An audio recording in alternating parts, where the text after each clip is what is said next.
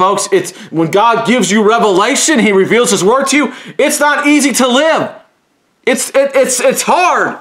Amen? But it takes a daily relationship with Christ, as we talked about before, hiding yourself away and staying in His presence and staying in His word. Amen? As your Holy Ghost, as one preacher said before, or one man of God said, I've heard say, my Holy Ghost leaks. You got to die daily. That's the Apostle Paul said, I die daily. It's a daily walk with Christ the Word. Amen? Stay with it. But you sheep, you're not even dying daily. You are a part of your system. You've made it your idol. You've made it you've compromised and stuck with that and not staying with Christ the Word. Now, my sheep wander through all the mountains and upon every high hill. Yea, my flock was scattered upon all the face of the earth, and none did search or seek after them. But I am. I am trying to reach as many of God's sheep before He comes, to prepare a people for His second coming.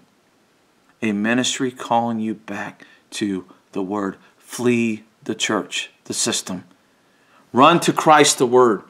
And I'm going to show you through this message the direction where God's taking His body going forward. What's already been taking place already amongst many. And don't take me wrong. There are pastors out there who are staying with this complete Word. And I'm going to tell you something. And if they are, they ain't no mega church. They are small little congregational sized churches, because the bride elect is a small group. To stay with this complete Word is a special consecrated people. And there are shepherds out there that are staying with the complete Word of God. Amen? Small groups. Now,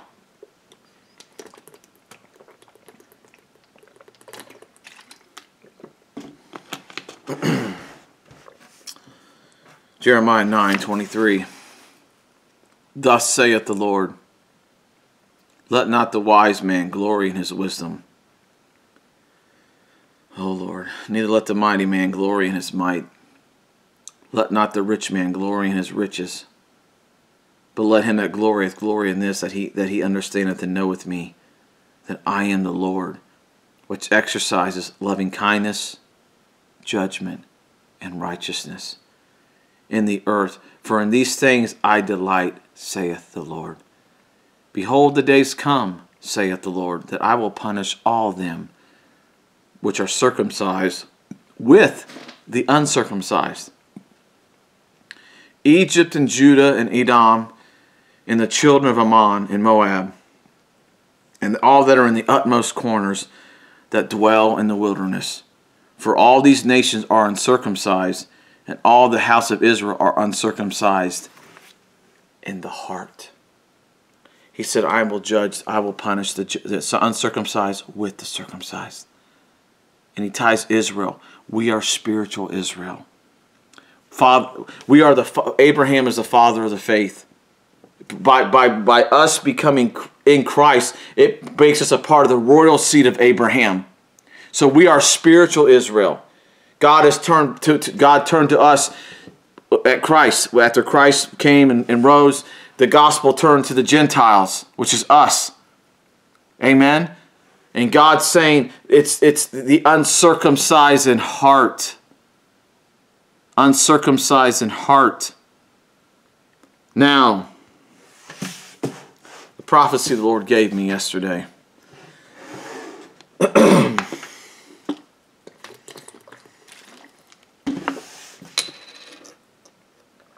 Folks,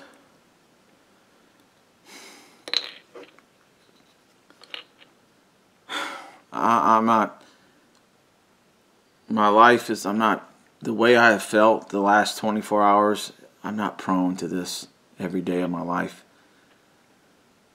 But as God deals with me, and He speaks to me, and He stirs my heart, I battle for days. I guarantee after I put this message out, I'll be in battling for days after this. But if I don't cry out and speak the word, the rocks will cry out. Woe unto me if I don't. I have a responsibility. The dispensation of the gospel of Jesus Christ has been given unto me, to my generation and my time, to bring his word to his people. Amen. And may this ministry continue to be led of God to wherever it's meant to be. Whatever God, a lot of people have found this channel, God just supernaturally led them to it. May that continue to take place. May it continue to reach his elect, is my prayer. And if there are pastors out there, if God's dealing with you, repent. Run from your system and your church and run to Christ the Word. If you lose your money, your position, your power, your popularity, all this stuff you're holding on to, so be it. What did the Apostle Paul do? He was a Pharisee of Pharisees, highly educated, a great leader of his time. But he said, I count it all dung to know Christ and him crucified. He died to his religion, his religiosity, his reasoning, all of his things he was taught that were wrong, and he took up Christ the Word. Amen.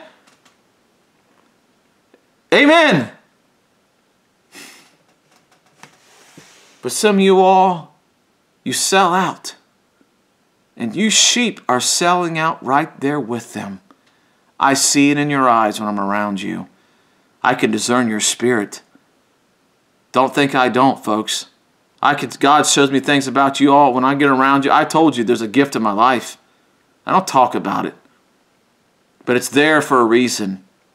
But God's also given me such an anointing and an ability to be loving and pastoral with people. And you don't even, it's because it's many gifts that God's put in my life. And we will be pastoral with people through the Bible study group. But we also will be looking for God's anointing and power to move in mighty ways. May God lead to those who want to be a part of this and what God is doing 2021 and where we are at. And here's what God the Lord gave me. Yesterday as I was sitting here, it was very short. I wrote it down. And I've never felt it like this till yesterday. When I read the scripture in Jeremiah that I just read a minute ago, that says, this is where the inspiration from this the inspiration of this prophecy came from Scripture. Where it says here, for the pastors have become brutish, and have not sought the Lord. Therefore they shall not prosper, and their flocks shall be scattered. This is the prophecy. The church will be scattered. The pastors are failing to feed the flock. It will be more of small groups meeting as the first church did. This is what's going forward. This is where God is moving going forward. The days of the big church, the days of the mega church, they will continue to go forward. They will continue to bring their false doctrine. And they'll continue because it's part of Satan's agenda. But God is scattering the sheep out. God is calling his true elect out of it. God will work mighty amongst those small groups as the book of Acts as he did. This is where this is in bold print. The church is dead. God is done with her. That is thus saith the Lord. The church, he's done. He's done. God is calling his sheep out of it. God is reaching the individuals as this ministry has been doing for the past year. And a lot of people wrestle with it. What is he telling Charles to leave our church? Amen. I'm telling you, leave your church. If your church isn't preaching the complete gospel of Jesus Christ, you flee it. You run for your life. You flee that system, folks, because God is done with her. She's dead. Amen. He's done. That's scripture, and I'm going to give you scripture to back it up. It's done. The church is dead. The church is dead. This church in my town is dead. And many of these other churches that I've walked in Eden, Ohio, and all these other cities around me, it's dead.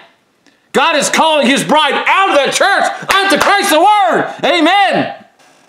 And the work will be amongst small groups as we are kicking off this Bible study group. I'm starting at April 12th because the number 12 is 12 disciples. I don't expect it to be a big group. I'm not looking for that. God will lead his little elect, his sheep. He will scatter from the dead church. Amen? Because it's dead. Christ has been put out. It's done. It's finished. It's finished. It's done. God is moving with his elect into the small groups, just like the first church. Amen? You pastors, you wouldn't repent. You wouldn't listen to the warning of God. God is done with you. He's done with your church, and he's with his elect. Those people that are following Christ and staying with the complete Word of God, getting her ready for a rapture. As her life, her testimony, and the message she preaches is judging you and judging the eternal lost. Now, you want scripture on this? Here we go. This church, we are in the last church age.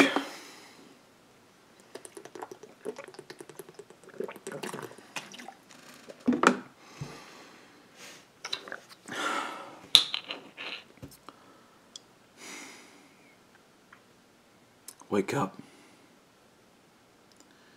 If God has so graciously called you out and you're hearing his voice, you are so blessed. Because I see something that you don't see. He's done with you, church. He's done. It's over. The individuals right now, he's working with individual here, individual there, because you pastors have failed to lead God's people. You were more emphasized on your bank account, and your false doctrine, and your agenda, and your how many volunteers, and becoming like the world, because you are part of the one world system. You are the mark of the beast. You will be a part of that final tribulational push, the persecution that's going to be coming upon the little elect group.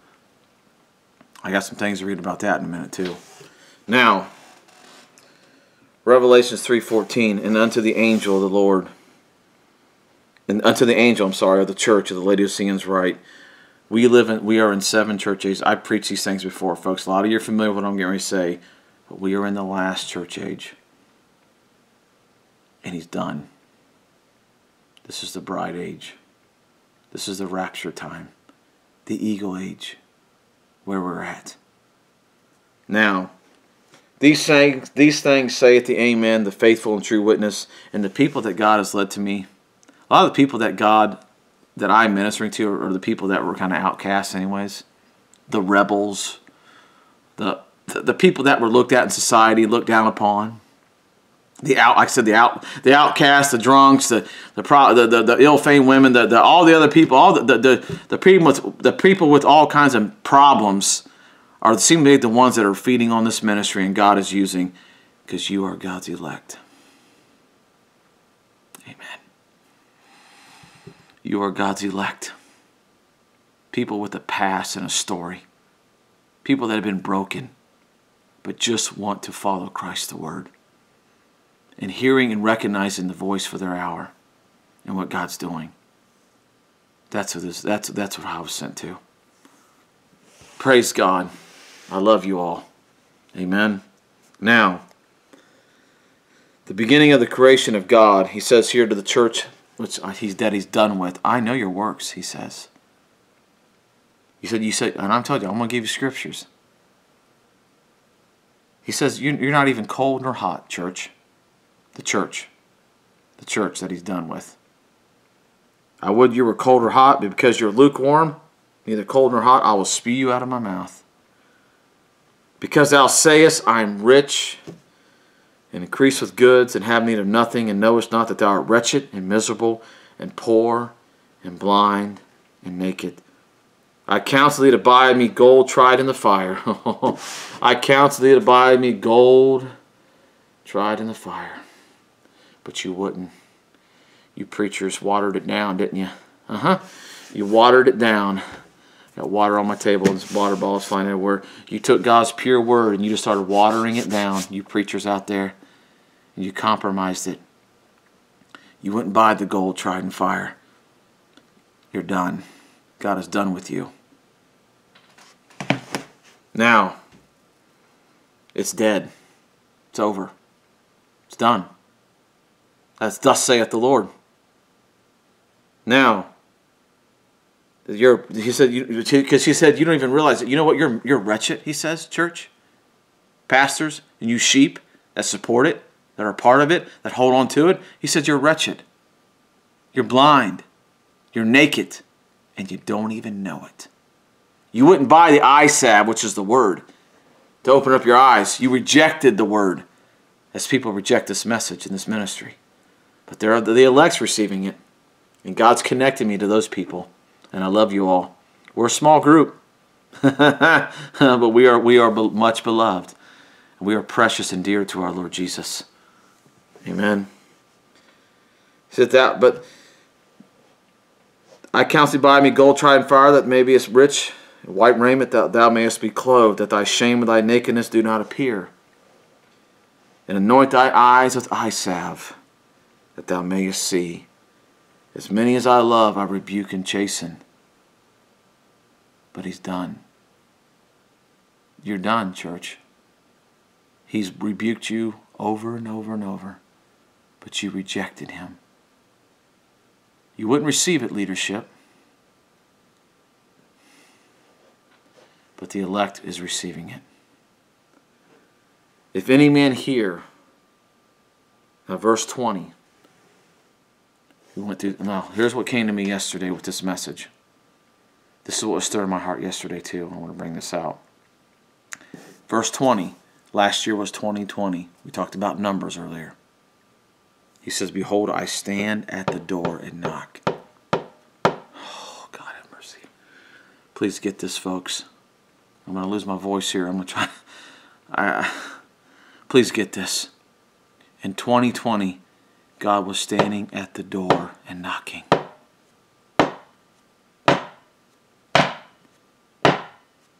Knocking at your heart. The world was shook upside down. I see many people start to be like, man, I don't know, maybe I need to get right with God. People started following this ministry. But I've seen people already falling away. Yeah. As soon as they seen things start to lighten back down a little bit, yeah, I got my football teams coming up. I got my games. I got me this. I'm going to go back to my drinking, my beer. Go back to partying. I'm getting right back in my denominational lost church that's dead. That God was trying to call you out, knocking at the door of your heart. He called you. Some responded. Amen. And are not stopping and staying with it right now today. 2020, knocking at the door. If any man hear my voice, his voice is his word, and open the door, I will come into him, and I will sup with him. It was a wake-up year. God was reaching out, shaking up, judgment, getting people a chance to wake up. But many have gone right back to that spirit of the Laodicean. Has gripped their soul because they've stayed with their false preachers, and they've accepted their church over Christ, the Word. And it breaks my heart. It breaks my heart. God have mercy. Verse 21, 2021. To him that overcometh. Amen. Hallelujah. To him that overcometh. That hurt word woke up. Staying with the word. Christ the word. Fleeing the system, the church. And fleeing to Christ the word. Amen. Staying with, and if you got like I said, if you got a pastor staying with this complete word, then you just kept walking through 2020.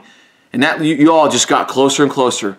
and staying with that word and feeding upon that word. But the church as a whole, Laodicean, you're dead, you're done. It's over. You had your chance. You spurned it. You rejected the voice of God. But to those, verse 21, 2021, to him that overcometh, will I grant him to sit with me in my throne. Amen. Even as I also overcame and am set down with my Father in his throne. Amen. Praise God. Verse 22, he that hath an ear, let him hear what the Spirit saith unto the churches. What's the Spirit saying? There's a new heavens and a new earth coming. A new Jerusalem. Amen. A city which God has created. Amen. That he's going to establish here on the earth. Amen. For those who overcome, who stay with the Word, who love Jesus Christ, the Word, above their intellectual reasoning, their education, their own agenda, their church, their religiosity, who just grab a hold of Christ, the Word, and die to self, to him that overcometh. Amen. I tried to tell my son the other day, I said, listen, man was made in the image of God. Well, study man. They have what's called a Hall of Fame, right? They have the elite of the elite, the top of the top. It just shows you man in his own nature, being made in the image of God, wants this high level elite. Well, God's got an elite. It's called the bride. It's called the elect. She overcometh, TH, because she stays in the Word of God. She flees everything that doesn't line up with that Word. Amen. And if she feel like if she's still sold out to God, that God will make her make a stand against her own pastor. Amen. And maybe God can use you to bring your pastor to surrender and get right with God to the complete Word. But the message to the church, it's dead. It's done. Now here's what as we continue to go forward, I want to bring out some more scriptures here. The direction that God is leading. It's small groups. It's God just like the book of Acts all over again. That's where we're heading towards, folks. Now, Acts 2 and verse 42. And they continued steadfastly in the apostles' doctrine and fellowship, and in breaking of bread and in prayers. And fear came upon every soul, and many wonders and signs were done by the apostles. And all that believed were together and had all things common, and sold their possessions and goods, and parted them to all men as every man needed. So there was no agenda, there was no selfishness, just one heart, one mind. Hey, you need this, you got, all right, whatever you got need of, I can provide this, you provide, just breaking bread, praying, fellowshipping together. And they continued daily with one accord in the temple and breaking bread from house to house. They were a small group. They were an elect group that were called out following Christ the Word. They did eat their meat and with gladness and singleness of heart, praising God and having favor with all the people, and the Lord added daily to the church such as would be saved. 1 Corinthians 16:19 says, the churches of Asia salute you. Aquila and Priscilla salute you much in the Lord, with the church that is in their house. All the brethren greet you one another with a holy kiss. Amen. Again, a small group. The church within their house. Amen. Acts 20:20, and how I kept back nothing from you, nothing that was profitable unto you, but have showed you and have taught you publicly and from house to house. See the common theme here. The first church, the common theme that the Spirit of God was moving amongst His elect. And they were meeting in small groups from house to house. Sometimes it was publicly speaking or whatever it was. God would even lead them sometimes in the temple to bring a message and maybe to call another one out to be a part of the house-to-house movement. Amen. As God is calling His people unto His Word. Amen. Now Colossians 4 verse 15 Salute the brethren which are in Laodicea and Memphis, and the church which is in his house. Small group. Groups that were feeding upon the revealed word. Romans 16:5. Likewise greet the church that is in their house. See the theme over and over, right here in the scriptures.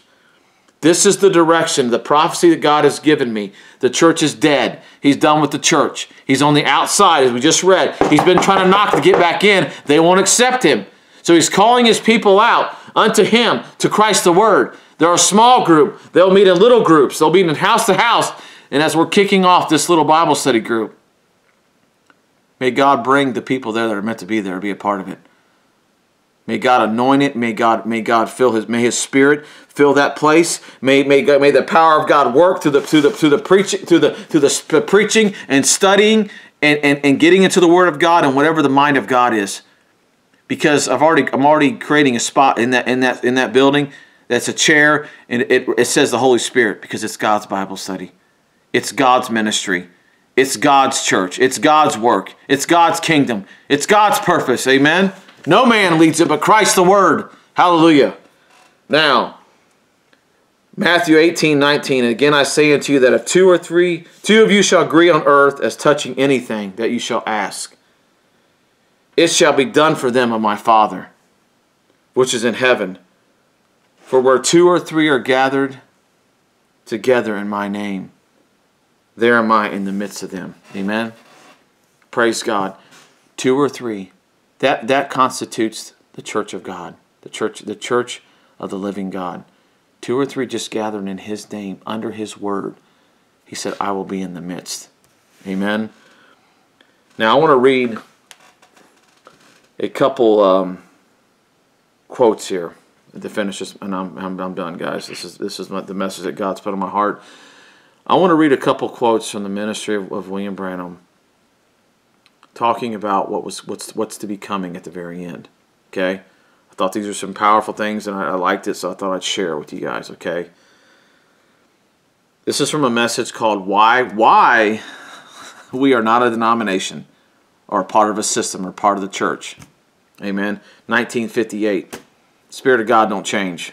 Preaching that same Spirit living right now, preaching the same message, calling people out to Christ the Word. Amen. Now, scarlet in the Bible represents royal. The color scarlet means red, and beast represents power. Did you notice the beast came up out of the sea? That was in the Revelations, the 13th. And when you see the beast coming up out of the sea, it's meant that the power was raising up among the people. But in Revelation 13, when this lamb came up, he came up out of the earth, no people, United States. But then after that had two little horns, civil and ecclesiastical powers. Then he received power and spoke like the dragon did before him. So you just got to mark it down. We are coming into a religious persecution. Okay? With the same things they did in pagan Rome many years ago, for it's thus saith the Lord. Now what is it? Setting upon a beast of power. Talking about a religious persecution that's going to come upon that a little elect, because she doesn't stay with the system. She stays with Christ the Word. Amen. This is from a message called Jezebel Religion, preached in Middletown, Ohio, 1961. Now you see why my voice is going to be stopped pretty soon. Somebody's going to know. Revelations 2:20, she called herself a prophetess. You just watch the wave of sin happen now. Go plumb to the core. You watch watch ungodly things happen in the churches, and finally there come a persecution. The Bible says, "Thus saith the Lord." There'll finally come a persecution. We call it the word the squeeze that'll come upon the elect. And it's already happening, folks. These things are already taking place. We're living it right now. We're living it. Remember, this is the 60s, and we're living it now. All right, I predict that the two denominational groups, Pentecostal and the evangelical groups, will work together in a denomination will unite themselves together and will become a member of all of them, of the Federation of the Council of Churches, or the Council of Churches. They already belong to all of them. And there will come through them a forcing or a boycott that will stop everything but what belongs to the union of churches. The Bible said there will be a boycott, even to such a way it would cause people to not be able to buy or sell, which we, Revelation 13, unless they had received this, the mark of the beast, which is Romanism, and the image of the beast, which is Protestantism. That's the image. The beast had power, authority to give image life to speak, and did. And I'm going to drop down here. Now, there's many young people here. I don't know. Jesus may come this afternoon. And again, folks, we don't know when he's going to come. But we know obviously we know the hour's late. We know where we're at, according to God's word. But remember, if I do live to see that day of his coming, which I hope that I will, and somehow believe that I will. Now, if I do not see it, do not let this word ever depart from your ears or your heart. Just remember, I speak in the name of the Lord now. I believe with all my heart that they'll want that's the way to wind up. There will be like a union, a boycott. All such places here will be closed down. You'll not be able to speak unless you got a permission or a license from this Federation of Churches to hold a service. And I want to read one more here. Others I try to explain and say how it was done. This can't be explained. Just wait. It'll be an operation so perfectly now. Wait till that council of churches brings on that persecution. That's when it'll happen. So basically, I just want to share those, talking about basically the persecution that he saw, the things that God was dealing with him. Even we're talking years ago, that he saw coming upon the church. So.